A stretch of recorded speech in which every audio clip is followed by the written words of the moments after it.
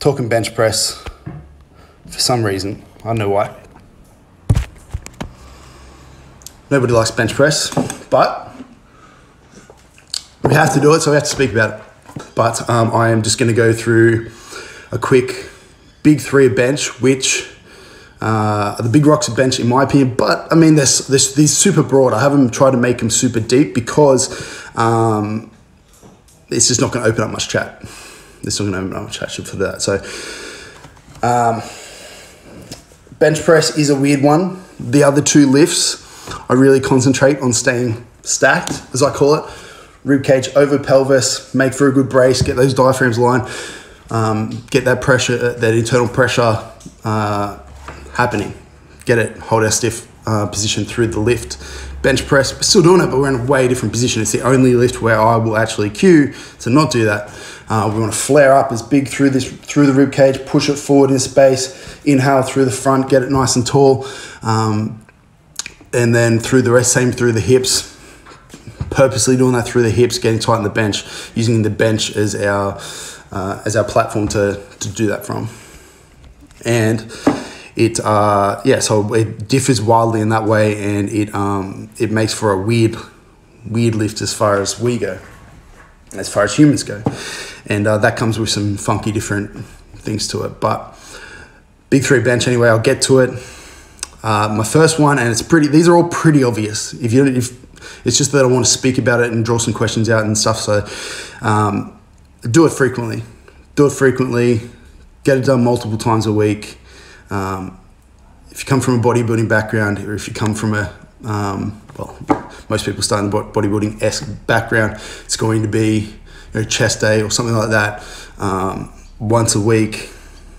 Thankfully, those bodybuilding times are even changing as well. Bodybuilders are getting a little bit better with frequency and whatnot. But bench press, for the most part, is going to require a bit more work, a bit more volume, and splitting it up into different days with perhaps different intents depending on what level of lift you're at is going to help bench press a lot. I would do them in different rep ranges for the most part, not wildly different. Again, subject to timing of comp, timing of around your life, things like that.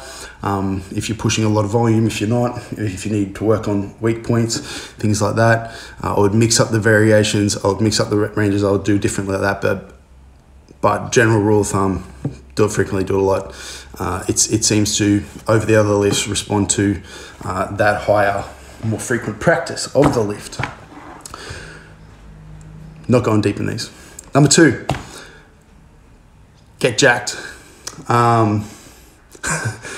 Seems pretty straightforward. Seems like that should be a rule of all the lifts, but with bench press especially, it's the only one you're going to walk into worlds, whatever, commercial gyms, and see big dudes throwing around huge weights with not probably the best technique, but they're throwing around huge weights just because they're huge. Guys, get jacked shoulders, get jacked pecs, get jacked triceps. I try to tick those off. Pecs don't want to come. Need a bit of work there still. Get the flies going again. I like pec decks, but then I don't have one obviously at home, and I'm not going to get one for home. I need to get better at just accepting that other fly variations are going to work for me and do them here, but no, I just like pec deck. Anyway, get jacked. Focus on hypertrophy. Give hypertrophy a focus. Don't spend your year working around, hitting just constant heavy reps. You're going to beat things up. You're not going to give hypertrophy the focus that it needs. In my opinion, strength and hypertrophy are going to come together. It's not like you flip a switch and it's like one or the other. They both come together to some degree, but your periodization, your plan, your yearly model, your 6 monthly model, your 3 yearly, whatever it is, your long-term plan should go through phases. You should be biasing one or the other more or less. You can get hypertrophy at 5s, you can get hypertrophy at 10s, you can get hypertrophy at 15s, you get hypertrophy at all these rep ranges. We know this, but obviously there are pros and cons to each rep range. There are pros and cons to when you do them. So I would definitely plan it out long term so you can get through all these. And like I said, I would still mix it up throughout a week, but there's a time and place for doing these higher reps, and it isn't 2 weeks up from comp. So I've just missed a heap of questions, but I think there's a button where I can go back and look. Anyway, number 3, before I answer those questions, happy, healthy shoulders. Keep them happy, keep them healthy. This ties in that periodization model again. If you're slamming heavy weights, if you're slamming frequently, really specific bench work all year round, you're going to end up with little pec issues. You're going to end up with this position. You're going to end up with things that come with that, problems that come along with that. Get it, mix things up, change it throughout a year, give you time, dedicated towards hypertrophy, dedicated towards strength, periodize it in a smart way. So many things that come along with this. I am going to be talking about long-term success in my Rebel Performance Summit presentation, so come watch that. I'm not going to be talking about bench press in particular, but just generally overall, that's where that planning stuff is going to come in. But for the most part, happy, healthy shoulders, keep them happy, move in different directions, have time of year where you go through different ranges, overhead, here, inclines if you can't get that, or if you don't have the shoulder flexion or the movement needed to get there, move. Just make sure you have open ranges. When it comes to, this is tight or that's tight, when you start to focus in on muscles and start to zoom too far in as far as that goes, it's hard to measure. It's hard to measure. It's hard to go like, oh, my pec's tight, that's the problem. I mean, like, that's just a subjective feeling. How do we measure that? With a lot of lab equipment that nobody's going to have, you're better off measuring joint range of motions that you can test, retest after you do drills, so that you can assign drills that actually work. So you can go measure this range, measure that range, measure this range, measure that range, measure this range, measure that range. Measure them, test them side to side. Get somebody who knows that can do that properly, because just testing them alone is quite difficult by yourself. And learn drills that actually work for you, that improve that before and after. So that's a quick little side skirt on keeping happy, healthy shoulders, because happy, healthy shoulders is going to lead to that getting jacked and doing bench frequently, or allow you to do that. Now, there are heaps of questions, so I'm going to scroll up, because apparently you can ask a question separately and you can just put it as a comment. I thought they were the same thing. First question though, right at the start, before I even started talking about anything and I was just talking about myself and I was being boring like that, do you use isometrics? No. No, in terms of for bench press, as in like, well, I mean, yeah, I do. I use pauses, things like that, but in that sense, but isometrics in the way that probably most people think about it these days, in terms of those specific drills for specific positions. No, not in the way that I would program an isometric for most people, like to get better at holding a position or whatever. It's I will put them in some people's warm-ups or pre-session work to help stabilize a range or get better at holding a range or to own a range or whatever you want to call it. But for me personally, not really, other than, like I said, like pause work, whatever, if you want to call that. Thoughts on using bands against bench from Dak. Dakota's got a strong bench, so you should listen to her, but I don't use bands. She doesn't use bands unless she's doing it without my permission. And I don't really program it for anyone else, purely because I don't expect, first from expecting everybody to have bands and chains or whatever accommodating resistance available is unrealistic. I try to make it as easy for everybody to follow when I'm programming. I don't expect people to go out and buy them. So just that, and then the ease of me not having to swap it out is going to be number one there. So practicality. But second of all, it's just I don't see the point. I think most people, just like I said in the deadlift one last week, most people need to learn how to bench press. Most people need to learn how to deadlift. Most people need to learn how to do this stuff correctly. And unless somebody has their bench press technique down perfect, or well, when I say perfect, obviously it's perfect, but really good, and they're learning to hold tension, they're learning to do all that stuff as good as I want it, then we can start to chuck in that stuff. Bench, I will use a bit more variation than the other lifts, but bands, no. I've used other things. I'm not against it. It's just not something I use. What is your main cue you think about when executing your bench? I mean, it changes, right? And it should change. It should change over time. And as you get better at things, as you kind of forget other things, as you kind of just change, I get bigger, smaller, things like that. Different times of the year, these cues are going to change. The things I focus on are going to change. But when I'm finally, if I put myself in the position of just getting, like I'm getting under that bar, it's getting heavy, whatever, it's most of my cues are in my setup, as in getting tight my setup, kicking into the floor, getting those quads on, driving that pressure back up towards my upper back, up towards my neck, trying to get heavy through that area. Obviously holding retraction back and down through shoulder blades, squeezing the crap out of that bar with my hand. Things like that. Once I've already got all that cued, once I've already got all that on, I'm going to just hold that. I'm just going to hold it. Somebody's going to unrack it for me because I'm really shit at unracking it in the position that I get. That big arch position, really hard to do this.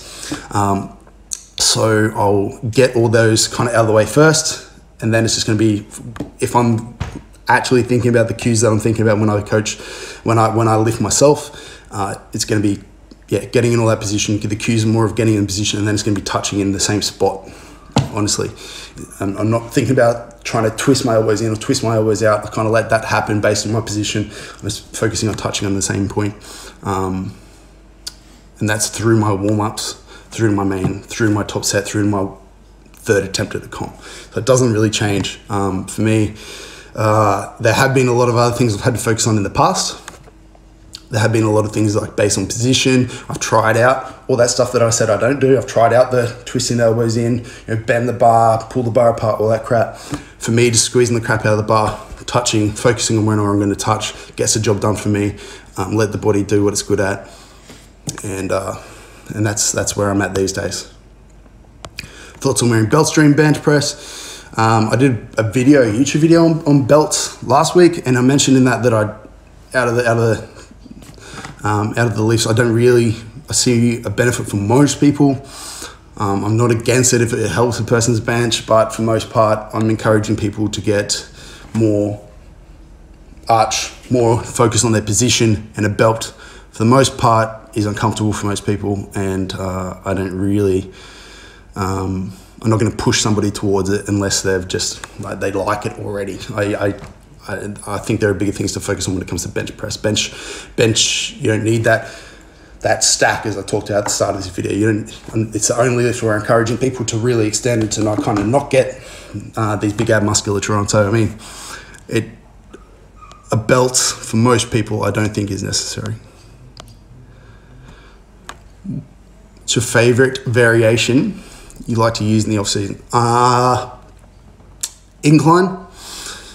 And a feet up bench, just because if you think about my position, I use quite a big arched setup, pretty short range of motion, really wide grip, all that crap, because I'm a cheater. And what I do to uncheat my bench press is those variations. So incline, get a bit more range of motion, flat feet up bench, get a bit flatter, get a bit more range again.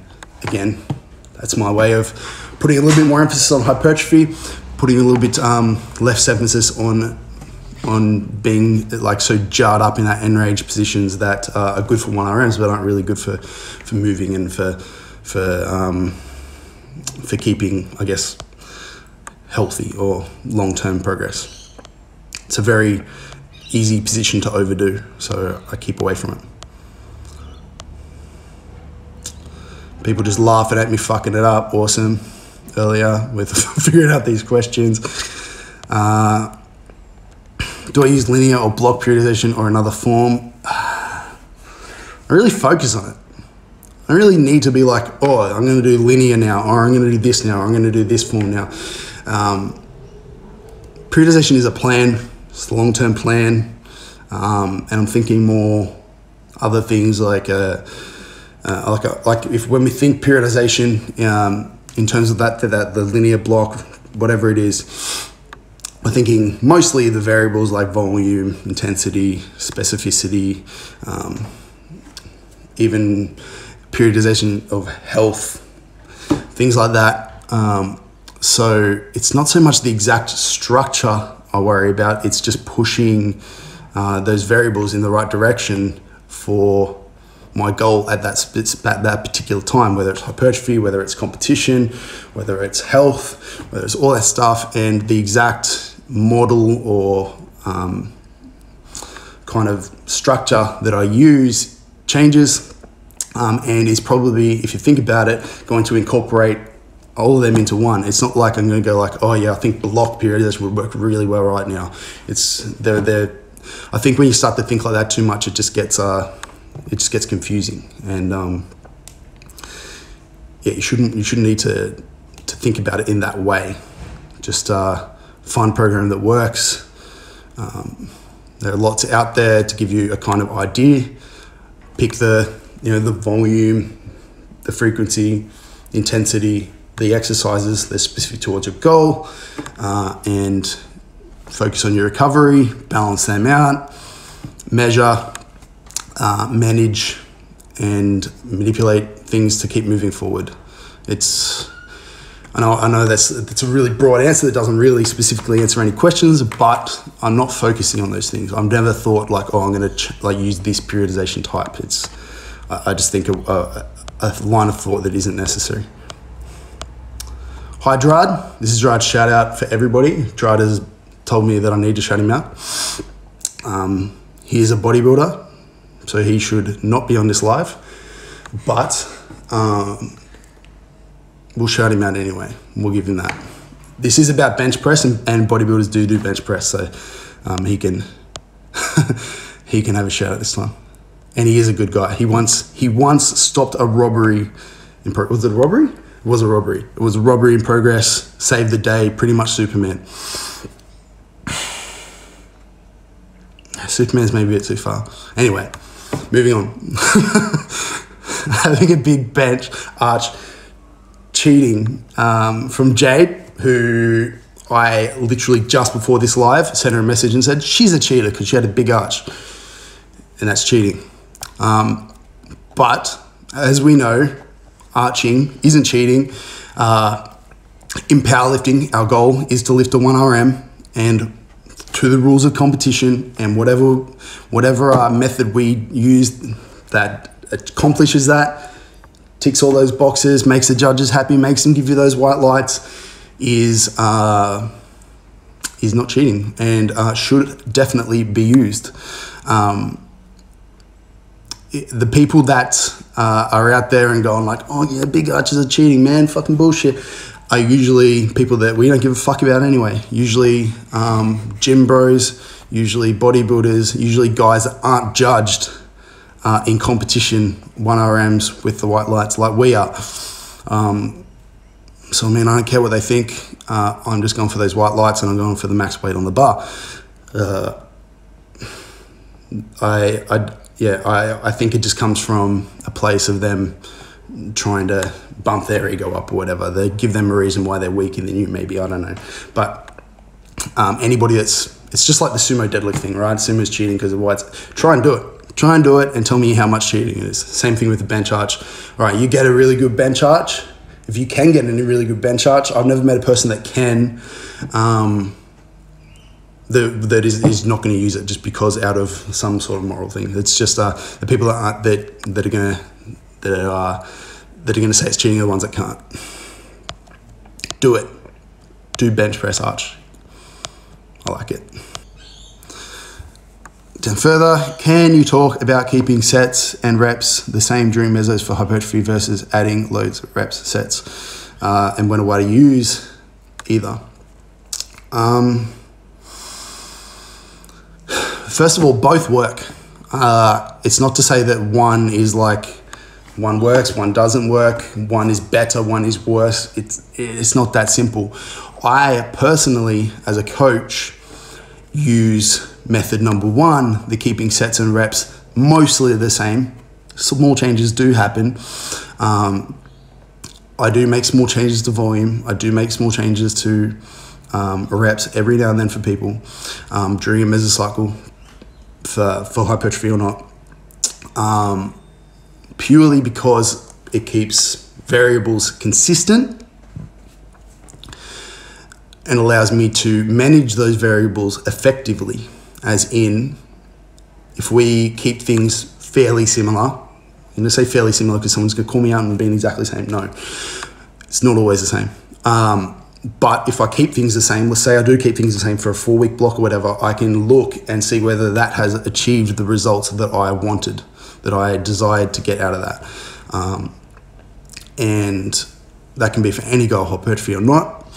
If it didn't work, or if there were particular parts that didn't work, I can change that. I can add more volume, I can reduce volume based on recovery feedback. I can up intensity, lower intensity. I can change exercises. I can do whatever it means necessary to keep progress happening. And if you're measuring data, you can see that happening.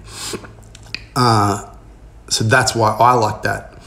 Now, that's not to say that, like you said, adding load rep sets, whatever, during a mesocycle is not going to work. You can still measure that. And during hypertrophy phases, probably less of an issue, it's probably do more. It's just that I like the first one just from a coaching point of view. Now, if somebody's coming out of something like a pandemic where they've been doing nothing for a long time, or close to nothing, or nothing heavy, whatever, then I would take more of that adding volume slowly over time approach. I would be slowly pushing in week to week, or every second week, just a set here, a set there, building their system back up to where it was. Guarantee after these things, there's going to be a lot of people injured. There's going to be a lot of people coming out of this going, fuck yeah, I've had 4 weeks off the gym, feel amazing, jumping back in onto my old program, boom, 5 sets of 10, fuck yeah. So it doesn't go to plan. You need to, just as you would taper into a competition, taper out of low volume phases as well. Change things slowly. And that goes on all fronts, intensity, volume, all that crap. Good rule of thumb is just like max 10% at a time. Change things 10% at a time, whether it's you're going 50 sets to 55 sets a week, 100 sets to 110 sets a week, increasing intensity in that manner as well. If you're a person that does it that way, do things slow. The body is slow to adapt, so we're in no rush. If you're managing data, manipulating data, do it slowly. I hope that answers your question, but I can expand on that fully maybe in another video because it's a big topic. Favorite back exercise for hypertrophy, vertical and horizontal pulling. My favorite ones are those. I'm going to do a row variation or a couple row variations.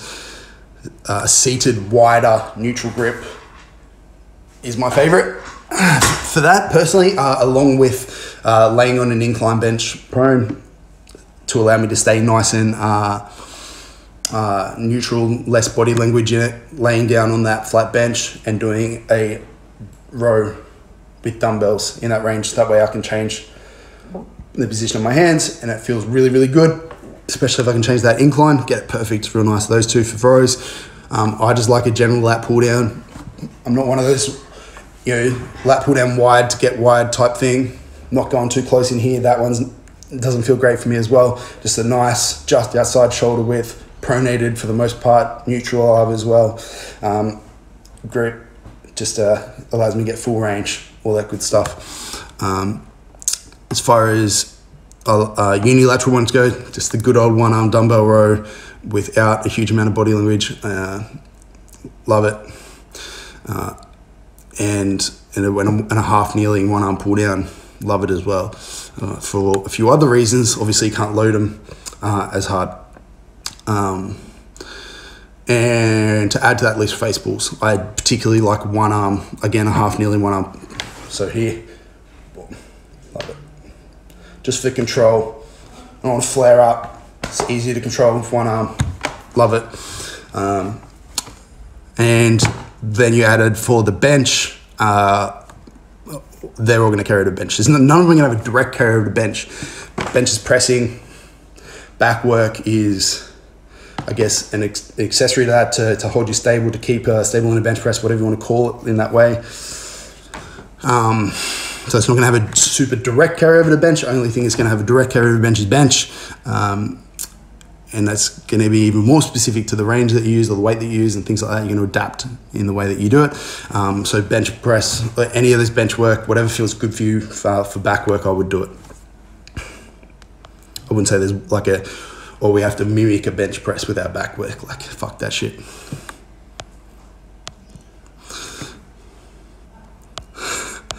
People talking about what I said earlier. It's funny, this has come up because I'm scrolling down, so I've not seen the comments come up as they come up. But I can reference them back to what you were saying earlier. What are your favorite from Denver? What are your favorite accessory exercises to maximize bench press? If we're talking like during competition phase, it's going to be bench press. It's going to be bench press variations, close variations of bench press. So close grip, feet up bench, close stuff, like get as specific as you can, change variables as little as you can to get the max carryover. Simple, right? If we're going further away from competition, I can get have a bit more fun with my bench. So things like, I love my dumbbells. I love being able to change this. I love not having to be pinned back. I love not having to be here on my bench press. Just after a competition, last thing I want to do is just jam myself in that terrible end range, really uncomfortable position. I love getting my bodybuilder on. I love getting my dumbbell presses on. I love getting my machine presses on, going deeper than that. I love getting my direct tricep work on, pec flies on, love that stuff. I guess you can all call it an accessory to bench to some degree. But I love like an incline press, a dumbbell press, or even a flat dumbbell press. The flat one doesn't do it because I suck at the setup and I crush my face, but the incline one's better for me. And actually holding either a protracted scat position or just not fully retracted position anyway, and obviously holding stable through those ranges as well. So holding out here and take my bench through that range like that, obviously focusing on where my pec is getting stretched, because obviously I could keep going further and go way back here, but it's not what I want. Focusing on pec growth, whatever hypertrophy, so I hold a protracted scap during my dumbbell pressing and just go to where I feel that stretch here, and then a bit of a squeeze at the top, the good stuff, that mind muscle connection, and yeah, I really like that. I hold that protracted scap, I hold them long, I reach long, hold that, breathe in, feel this chest. And then I'll go until about that 90-degree point where I feel the pec stretch. Obviously, I could keep going further. Not useful though. And that's one of my favorite ones for that. It's a dumbbell press, but that's my kind of small take on it. What's bench grip width determined by, e.g. forearms, particular the bar, or comfort, whatever. I've never had much success in the whole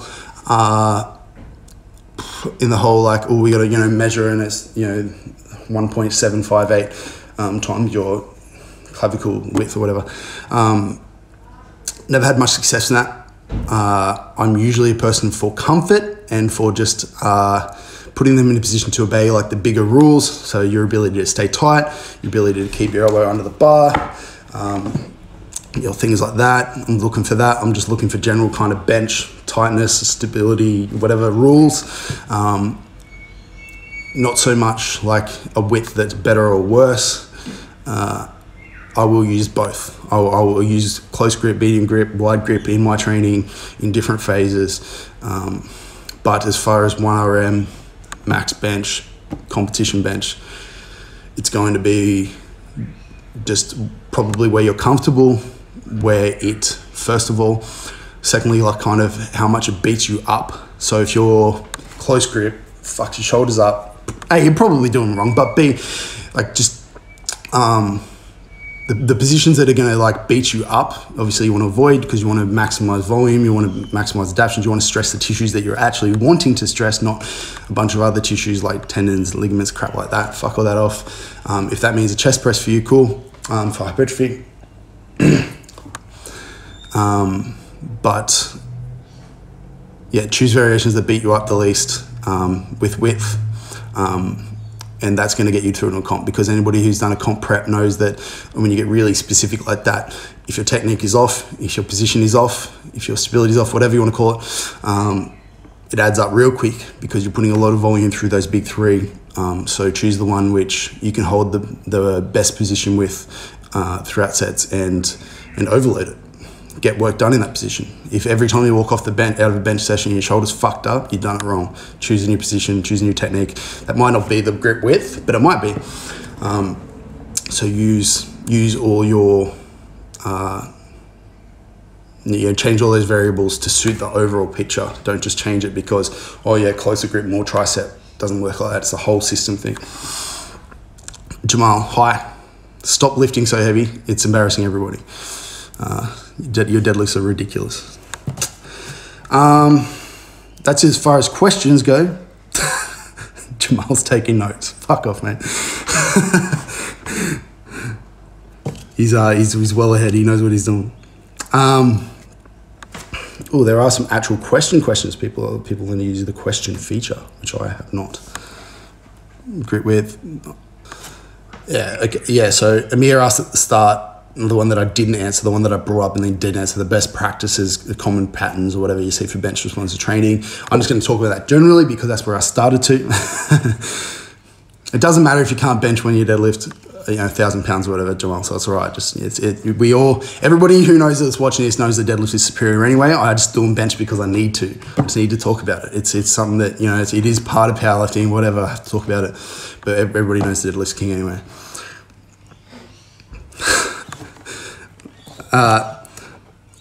First of all, bench is all in the setup. It's just like the deadlift, like I talked about a week ago. It's all in the setup. It's all getting tight. If you're not feeling stupid, uncomfortable, and it's hard to get up off that bench, hard to get out of that locked in tight position in a bench press, probably doing it wrong. You should be uncomfortable. You should stay tight. Things should be fixed in position. Joints should be fixed so that muscles can do their job. If muscles are trying to contract, like your pecs are trying to contract while your scaps are all moving around, floating around, it's just not going to work. You're never going to get any stronger like that. So we need to learn to fix it, preferably retracted in a maximum retracted position. And that's going to cause a lot of shoulder issues. That's going to cause a lot of progress issues. So focus on that first, and good things will happen. People won't be asking a bunch of these questions about like, why is this hurt? Why is that hurt?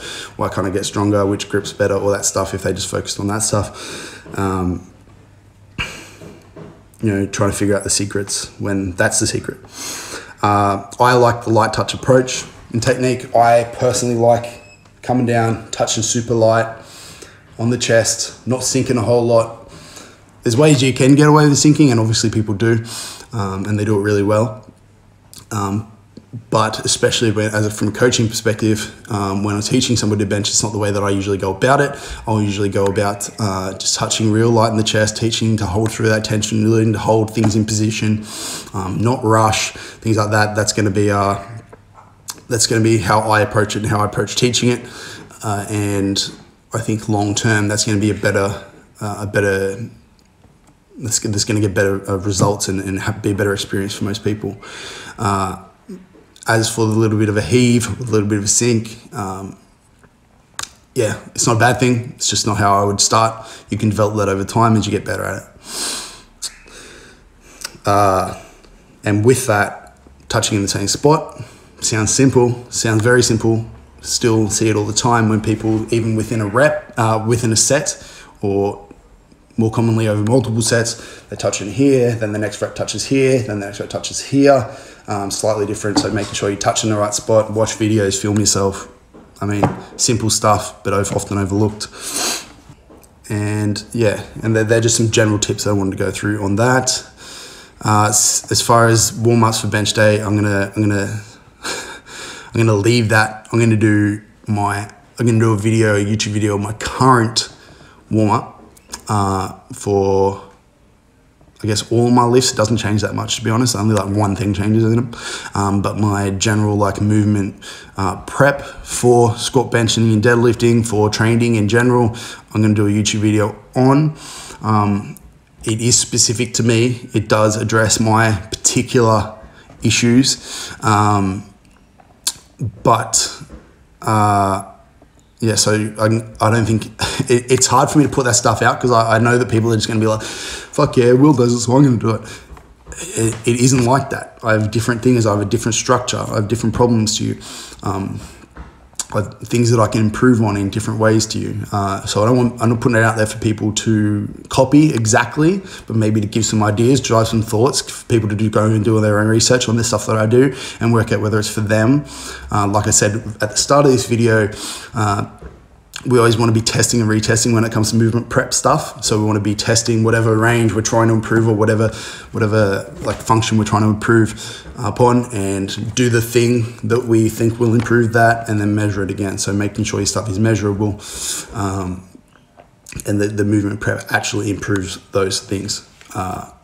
So yeah, I will film mine. Not guaranteeing that they will work for you though. All right, talked enough about bench. I think I talked on bench longer than deadlifts, which is just not cool by any means. But I've addressed most of the things I think. Hopefully people got some value out of this. If there's any more questions, shoot me a private message. Or on Friday, every Friday, I do a Q&A. And if you want to ask specific questions specific to you, do them there. That's on every topic, not just bench, but you can do it. Ask questions on there, and if you want to, I'm happy to for people to send me like a short clip of their bench press or what's going on or whatever, and I will try and help you specifically on that on the Friday. These lives on a Tuesday morning are kind of set topics, and I've answered the questions within it to some degree, but they're a little bit more broader. On the Friday Q&A, obviously I can look at questions previously, have a look over them, have a look over videos. So if you have a one for you, shoot it across to me, shoot me a question on Thursday, Friday, whenever I put up the box, and I'll do my best to answer then. So thanks everybody. I'll talk to you then.